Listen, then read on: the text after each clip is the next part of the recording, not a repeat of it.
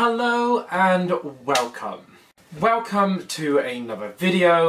Today I'm really excited for what I'm going to be bringing you. This is actually something I've been really interested for a long time now, and I was really excited when I was doing the research, and I'm really happy to be talking about it, and I'm really happy to be bringing it to you guys. So today we're going to be looking at the origins of the Queen of Hearts, where it comes from, how it developed into popular culture and how it is today, and where it kind of leaves us now. So if you like all things weird, wonderful and magical, grab a drink, turn out the lights, it's going to get interesting. So probably the most sort of well-known Queen of Hearts we're going to be starting to look at originally kind of comes from the playing cards, so a deck of playing cards that have the 4 suits. Now, the first known playing cards appeared in the 9th century. This was during the reign of the Tang Dynasty. They were originally used on wood blocks before later on they would be transferred onto thin pieces of card. It was actually in the Persian and the Arabian depiction of these cards later on in history that we first start getting the first concepts that we now know today of the 4 dynasties within the playing cards and then the rest of the numbers. After being introduced to Europe, they would eventually be depicting more relevant dynasties and royalties to the countries within Europe. Now, different countries had different versions of the playing cards and different dynasties and royalties depicted within the actual cards themselves. We have the French royalties, the Germanic royalties, the English royalties, and the Spanish and the Portuguese. During the early 1300s, the English would introduce the concept of the knave, which would eventually become known as the child or the prince, and later on be known as the jack. The Queen's appearance would actually appear within the deck around the time of 1377, and the Joker was only introduced much later by the Americans. The most famous suits that we now use today are most commonly recognised was actually introduced by the French and their depiction of it, and even though the name has changed, the original names were the hearts, the tiles, the clovers and the pikes. These of course would then be later transferred by name into the hearts, the diamonds, the club and the spade. So let's get into meeting who the royals were and who they were depicting. So starting with the hearts and the royal family of the hearts, you have Charles VII, Judith and Riecher. Diamonds was Julius Caesar, Rachel and Hector. Clubs was Alexander the Great, Argene and Judas Maccabus, or later known as Lancelot. And the spades was David, Pallas and Ogier the Dane. So let's look at the queens and see who they are. Judith is a biblical figure, she's the Queen of Hearts. The Queen of Diamonds is Rachel, who is also a biblical figure. The Queen of Clubs was Pallas, and that was another name for the goddess Athena. And the Queen of Spades was Argene, which is actually an anagram for Regina, which basically is Latin for Queen. So let's introduce ourselves to the Queen of Hearts and who she was. As I say, this is the biblical figure Judith. So who is Judith? So Judith was actually a figure that was used in text by the Catholics and the Eastern Orthodox Christian Old Testament. However, it wasn't actually used within the Jewish text. Judith herself was actually a widow that was actually upset with her fellow Jewish countrymen. The reason she was upset was they were showing a lack of faith and trust within their God, and they felt very condemned and abandoned to a very worse fate.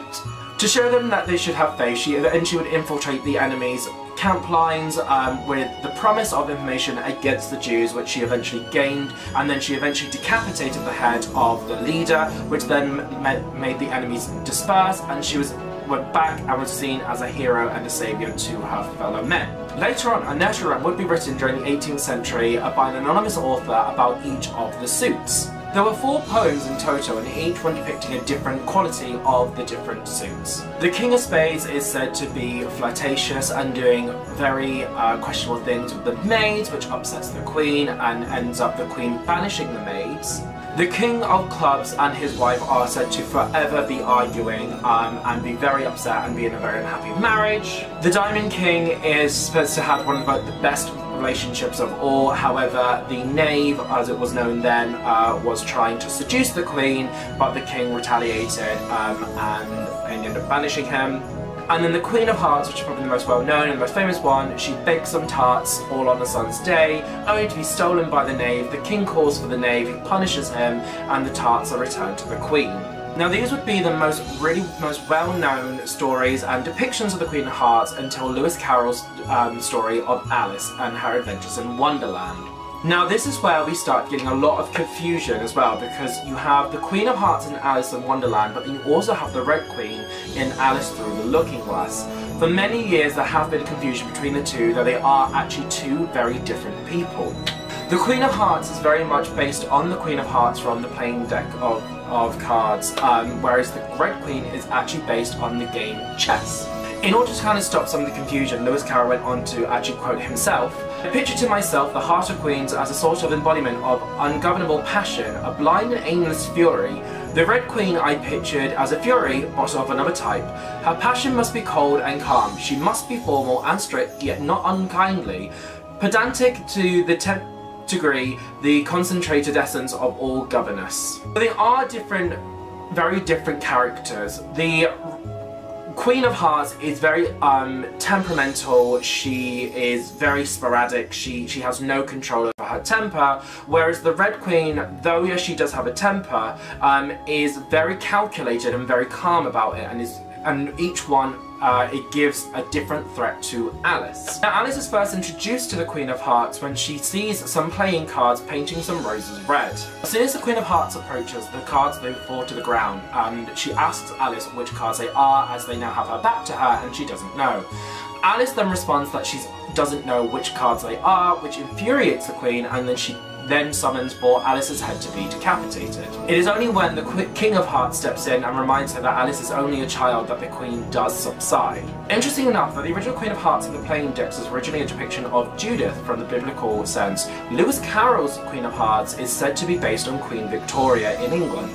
Queen Victoria is a very interesting subject anyway, but briefly she was known to be a tyrant towards her own children, to have a very temperamental temper, and she could lash out at any moment. There's actually a moment within history where Queen Victoria's mother visits her, this is when she's had all 9 of her children, and she's actually punishing one of them for misbehaving, but she goes a bit too severe, and her own mother says, "Can you not stand to hear them cry? How can you be so harsh?" And she is apparently said, "Oh mother, once you've had 9, you stop hearing them," which in itself is quite cold.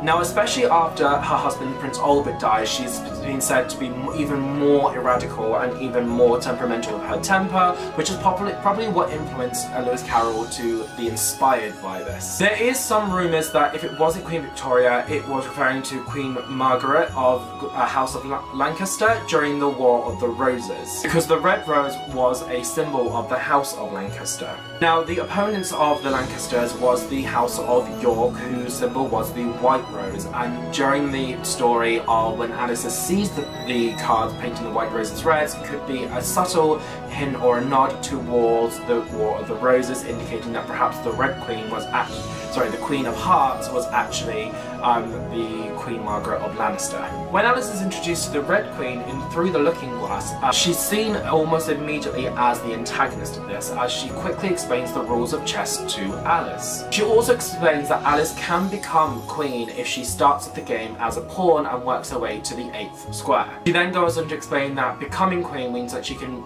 easily and swiftly move across any squares across the board. Later on, the Red Queen is also seen with the White Queen as they celebrate Alice's progression from being a pawn into a queen, only for the celebration to go a little bit awry, and Alice turns on the Red Queen, stating that she is the source of all mischief, and she begins to shake her until she turns into Alice's own cat, which then Alice is then awakens from the dream.